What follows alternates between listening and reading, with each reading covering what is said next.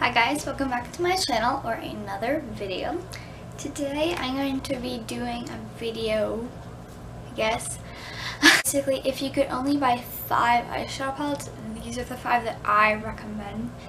If you could only get 5, I'm just gonna let you know they are all high-end, unless you consider Morphe a drugstore option. I don't really consider it drugstore, it's kind of in between for me. I'm doing these in no particular order. These are just the 5 that I think if you could only have 5, these would be the ones I recommend because of the color schemes, the formula, the brand, just everything. The first, I also have nails on. The first one I recommend is the Too Faced Just Peachy Mattes, a velvet matte eyeshadow palette. So this is an all matte eyeshadow palette. There is actually one shimmer shade. It's not very shimmery, but this shade here is a shimmer. I think this is great for beginners and also for traveling. It kind of has everything you need in the palette. And it sticks to one color scheme, and the formula is really nice.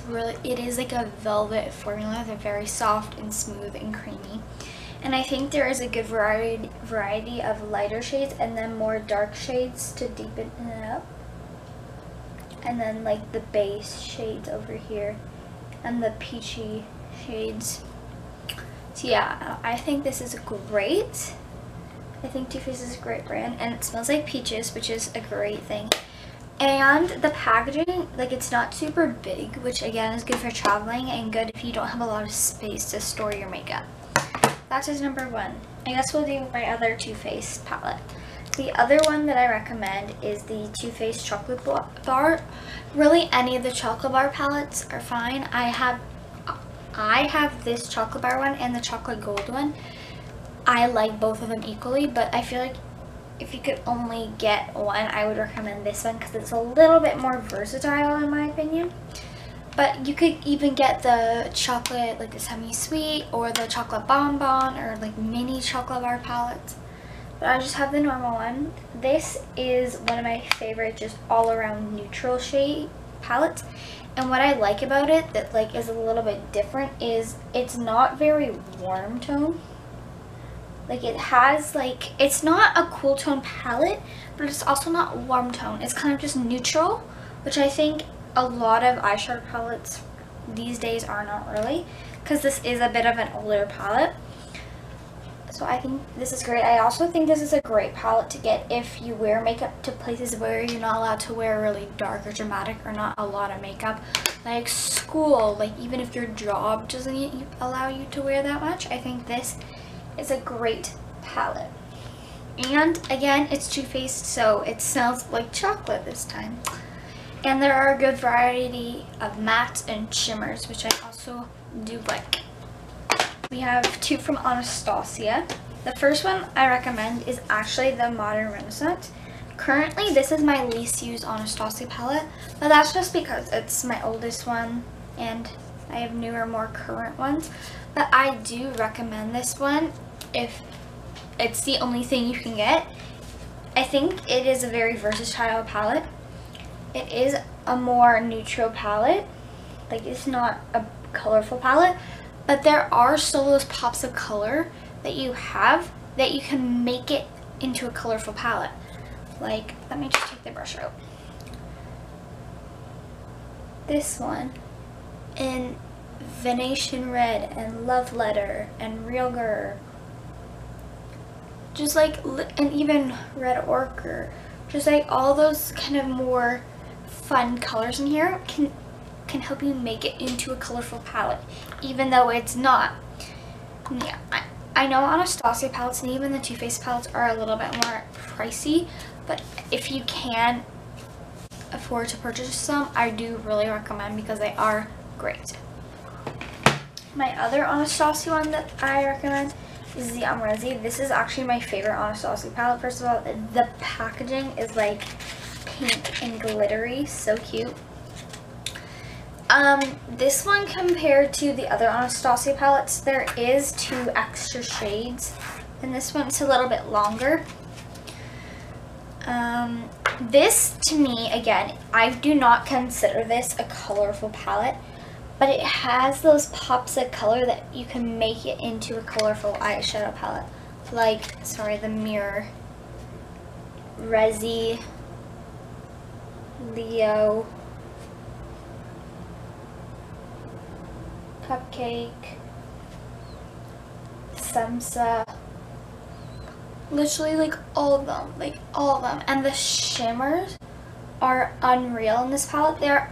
Some of them, unfortunately, I know people don't like this, but some of them are pressed glitters, which I know people don't like because apparently they're not eye safe. I like pressed glitters. They are kind of messy, but I think they really do intensify a look and make it a little bit more fun and creative in a way.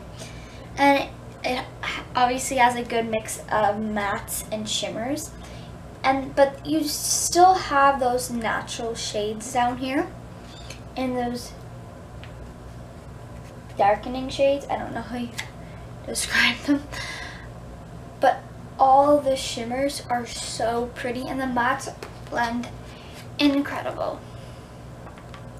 I think this one is also a bit more expensive than the rest of the Anastasia palettes. I'm actually not 100% sure you can get this in store anymore, but I think you can get it online, but I will check and I will add it in. And then the last palette that I recommend is a Morphe palette, and I love all of my Morphe palettes so much, but if I could only recommend one, it would be the James Charles palette. Now, I would actually recommend you getting the mini James Charles palette more than like the original one, because it is a bit smaller. Because this is a 39 pan eyeshadow palette, Morphe 39 pans are normally really big, like this one. So the mini one is still 39 shades, it's just smaller pans, and the whole thing's just a smaller palette. But I do have the original, which is just as good. I think this is the perfect palette to get because it has literally every single shade that you need.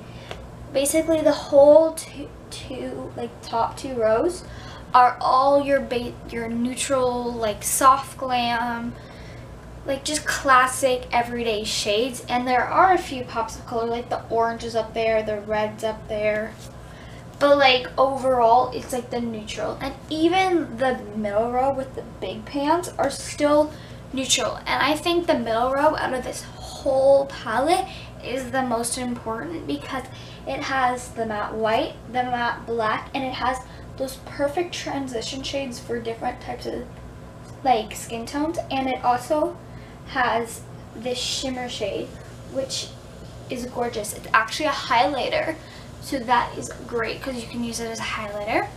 And then the bottom two rows is why I use this palette a lot. It's the bright part of the palette, and these are, to me, some of the best colorful eyeshadows. They are incredible. I love the pink, even though it does stain. I forget what the shades are called, so I'm sorry. It's just so incredible. The blues are great, the yellow is good, that lime green's great. Everything about this palette is so good. And for how many shades are in this palette, it is a decent price. I actually don't remember the exact price, but for example, like this, like Anastasia palettes are normally $60. This was definitely cheaper than this, and this has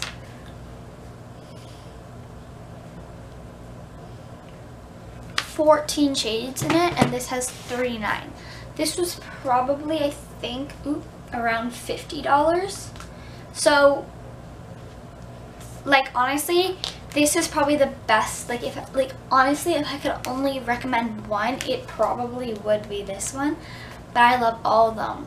All these. They are great. So, yeah, that is today's video. I hope you guys enjoy this very much. I hope you all are doing great and staying safe and healthy.